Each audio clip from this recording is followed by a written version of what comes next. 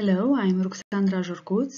I'm the coordinator of the Expert Center for Rare Genetic Cardiovascular Diseases in the Emergency Institute for Cardiovascular Diseases of Bucharest, Romania.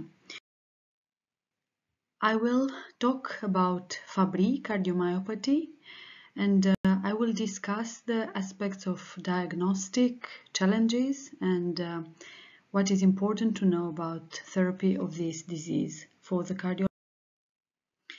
Fabry disease has an X-linked transmission, which means males are hemizygotes and are mainly affected.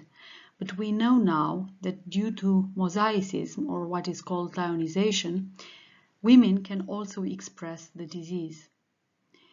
The mutation on the X chromosome leads to the absence of a lysosomal enzyme, which is called the alpha-galactosidase A.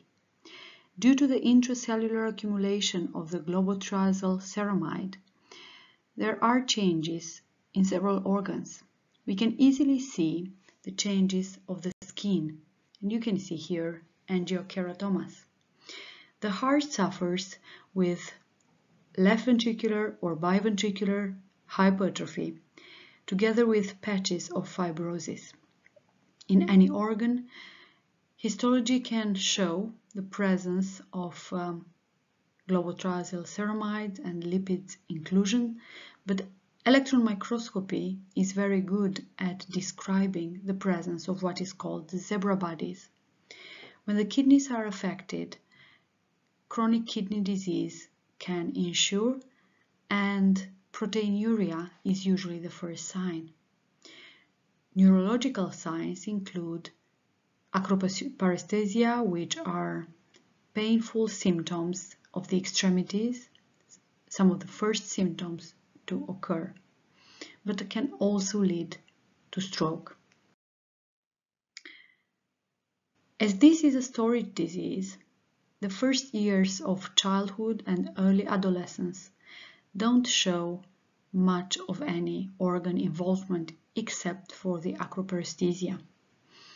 After the adolescence, all the organs affected can begin to manifest their signs and symptoms, and tisular changes are followed later if not treated by organ failure. At the level of the heart, several changes were described. First, there is the lipid storage. Globotriazyl ceramide can accumulate in the cardiomyocytes, as well as in the conduction system cells, the valvular fibroblasts, endothelial cells, and vascular smooth muscle cells. However, they were proven to account for less than 5% of the whole cardiac mass, meaning they lead to hypertrophy as well as to fibrosis, also by triggering intracellular signaling pathways. The localized thing of the left ventricular basal posterior wall is linked to localized fibrosis but also inflammation.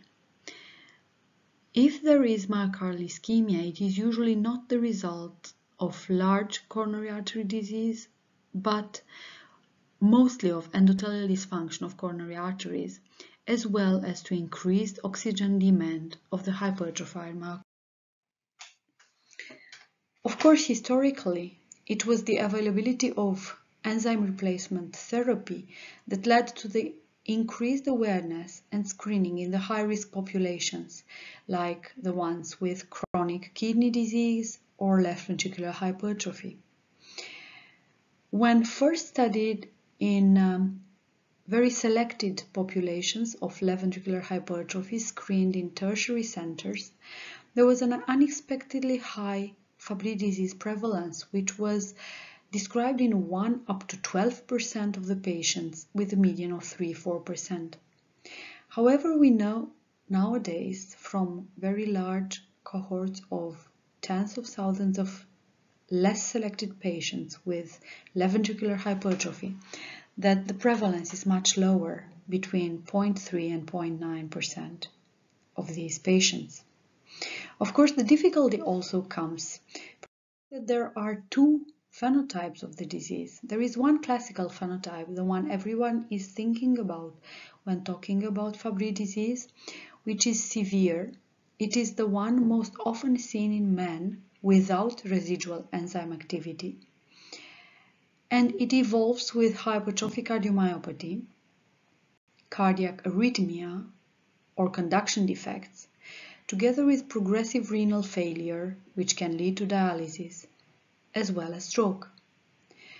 But there is also a non-classical phenotype, which is significantly milder, with a more variable disease course.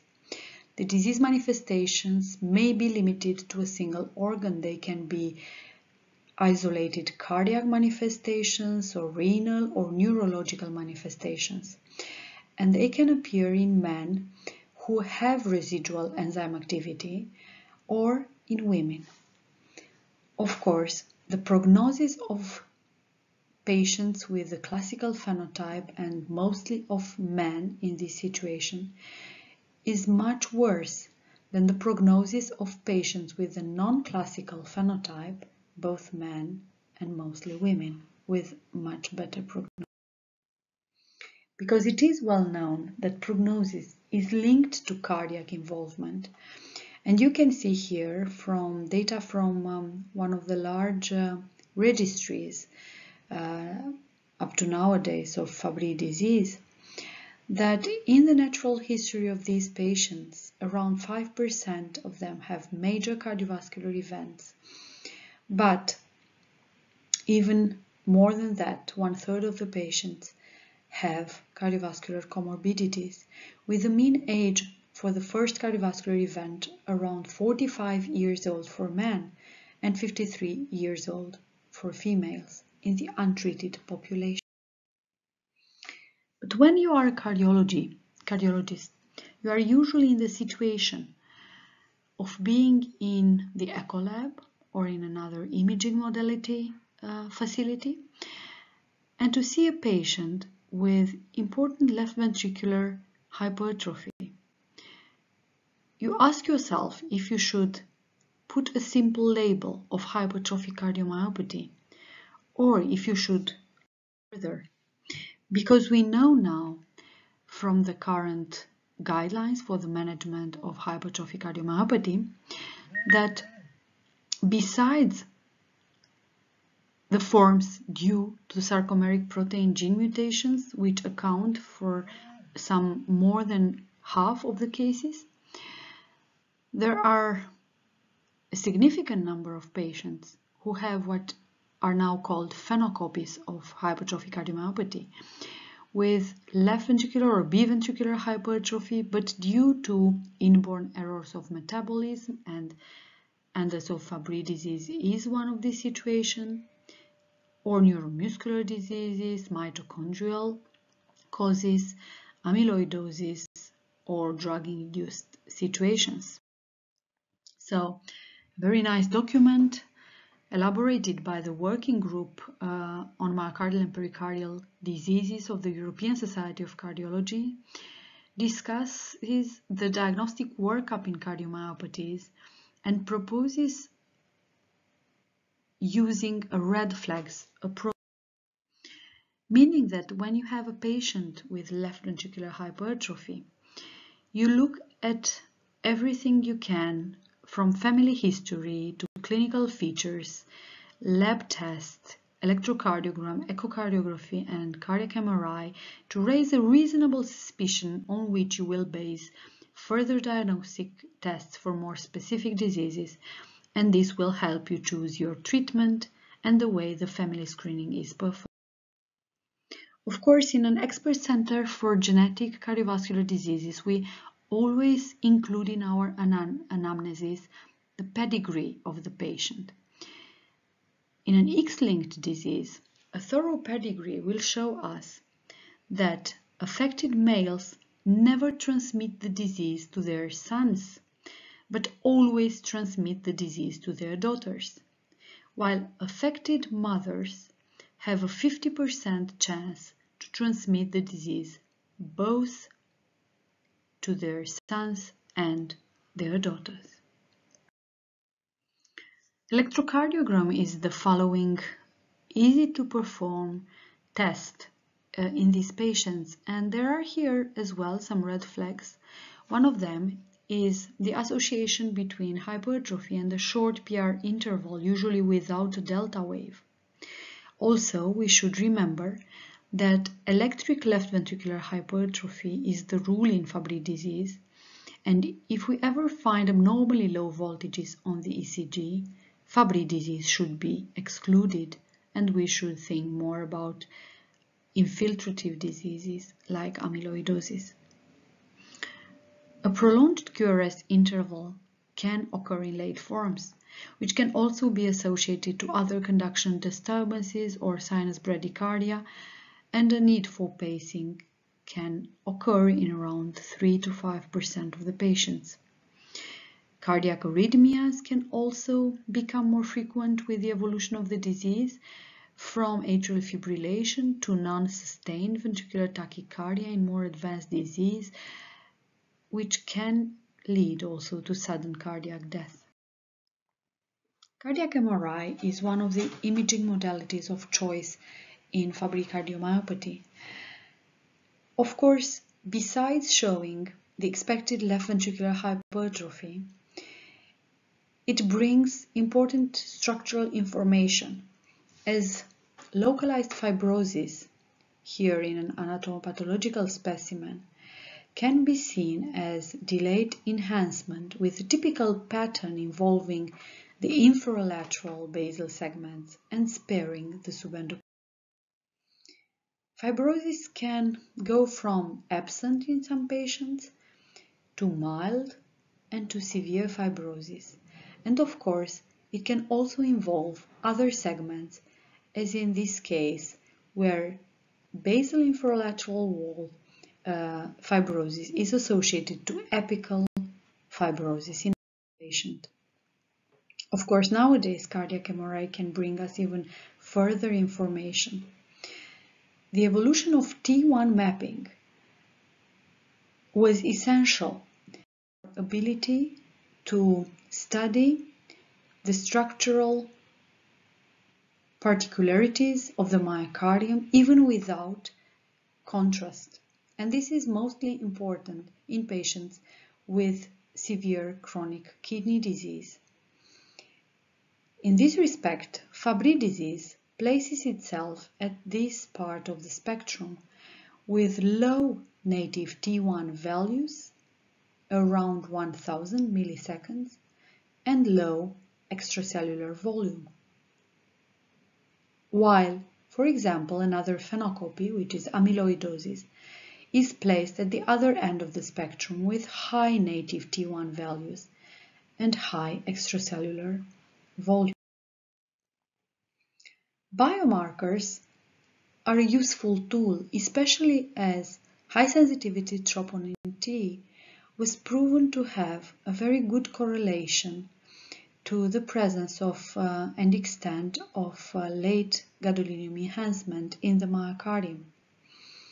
This made troponin a convenient, cost-effective, and easy-to-determine biomarker, which can be used as a predictor of the progression of Fabry cardiomyopathy and can be helpful for staging and follow-up of Fabry patients. The association is not very strong for BNP, on the other hand.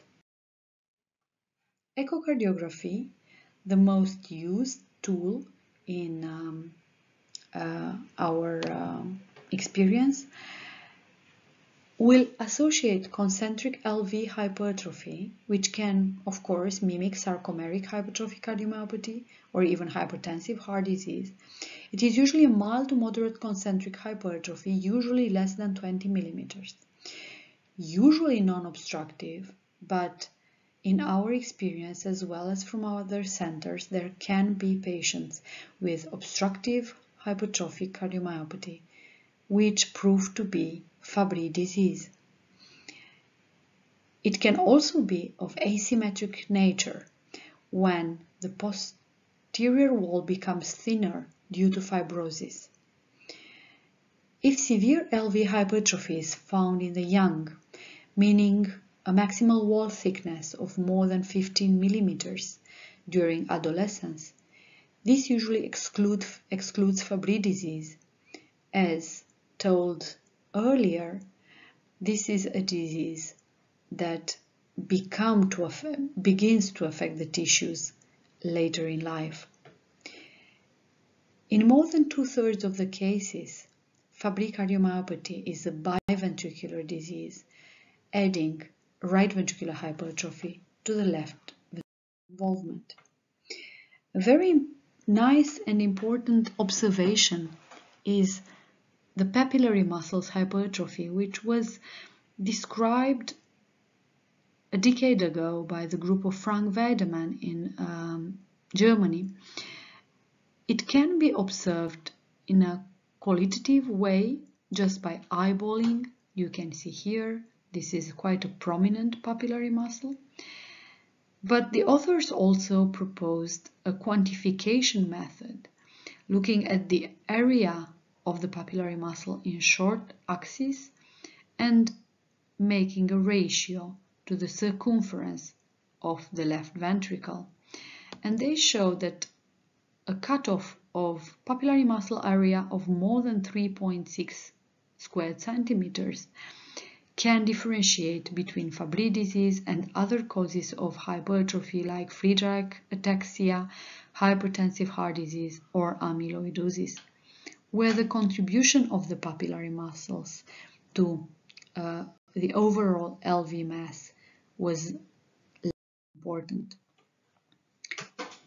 Global function of the left ventricle is normal until late, but quite early the patients present with diastolic dysfunction, longitudinal global dysfunction as quantified both by velocities and strain, as well as radial dysfunction, mainly in the affected. This was first shown in an interesting study looking at genotype positive, phenotype negative Fabry disease patients who already had, however,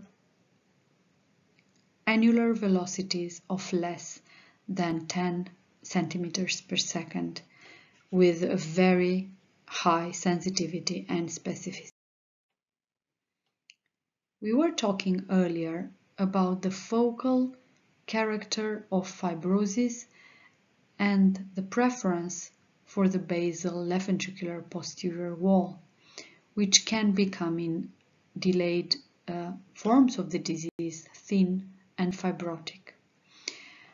We can easily see this with cardiac MRI, but as cardiac MRI is not always easily and readily available, it is very useful to use echocardiography, both conventional but also the more advanced myocardial deformation techniques. And you can see here 3 examples of patients with no late gadolinium enhancement, mild gadolinium enhancement, and severe gadolinium enhancement. And while you can see the contrast taking in the right, you can also see it paralleled by a decrease in longitudinal strain in the corresponding segments. And the authors very elegantly showed that a segmental strain worse than minus 12.5%, closer to 0, in the basal posterolateral segments of the left ventricle has very high sensitivity and specificity for the presence of late gadolinium enhancement, as you can also see here, appearing to be the best predictor, while if the segmental strain is normal in these segments, there would not be late gadolinium enhancement at all. Why is fibrosis important? Because it has been shown that patients with severe fibrosis at MRI have no cardiac response to enzyme replacement therapy, as their mechanical function of the left ventricle does not improve, which is different from patients with no fibrosis who improve, or mild fibrosis who remain at least stable. And this is also true for exercise capacity. Moreover, the presence of late gadolinium enhancement predicts further ventricular arrhythmias at long-term follow-up, as you can see in this graph. Of course, one question would be if this is only fibrosis. A recent study from the group of James Moon showed that the segments with late gadolinium enhancement also associate high T2 relaxation times, suggesting edema, inflammation, and labeling Fabry cardiomyopathy as not only a storage disease but also a chronic inflammatory cardiomyopathy, which could become a target for therapy. Of course, final diagnosis needs the confirmation through both the enzymatic and the genetic test. If low alpha-galactosidase A and high lyso-Gb3 are found, the disease has to be confirmed by a mutation in the GLA gene. And this is mainly true for women because they can have normal or near normal levels of alpha-galactosidase A, usually, however, with elevated lyso-Gb3. Therefore, genetic testing is compulsory from the disease. To approach our conclusion, the red flags for Fabry cardiomyopathy can be cardiac and extracardiac. When we think about the cardiac tests, the ECG can show a combination of left ventricular hypertrophy and short PR interval. Echocardiography will describe not only LV hypertrophy, but also papillary muscle prominence, as well as inferolateral wall thinning with hyperechogenicity and reduced strain. Cardiac magnetic resonance imaging will find late gadolinium enhancement in the inferolateral region. Non-cardiac red flags have also to be taken into consideration. One of them is the association of chronic kidney disease, even mild forms, or just the presence of proteinuria, the association of neuropathic pain or impaired sweating, as well as the presence of angiokeratomas. Of course, that with our cardiac examination and imaging tests, we can establish the fulfillment of therapeutic cardiac goals for patients with Fabry disease, because we know we should look at the progression or stabilization of the left ventricular hypertrophy, of the fact that therapy should stabilize or prevent the progression of fibrosis using late gadolinium enhancement in MRI, and also to other parameters like arrhythmias or bradycardia, which should be addressed in line with current guidelines, but also with a special look at the risk of sudden cardiac death in these patients who can develop significant ventricular arrhythmias. Imaging will show us how the response to ERT is developing. And you can see here a nice study showing that in patients who began their treatment before left ventricular hypertrophy occurred, there is no progression of the disease. And also if there is mild left ventricular hypertrophy at baseline below 13.5 millimeters, there is a very good chance of regression of this hypertrophy. However, this is not true for patients who begin therapy, enzyme replacement therapy, while already having a significant LV hypertrophy of more than 13-14 millimeters. The regression of hypertrophy and the positive remodeling also are noted at the right ventricular. So to remember, from simple to unusual, Fabry cardiomyopathy can be diagnosed if LV hypertrophy is associated to chronic kidney disease, short PR interval, or a need for pacemaker, stroke, proteinuria, but also angiokeratoma, neuropathy, or cornea verticillata.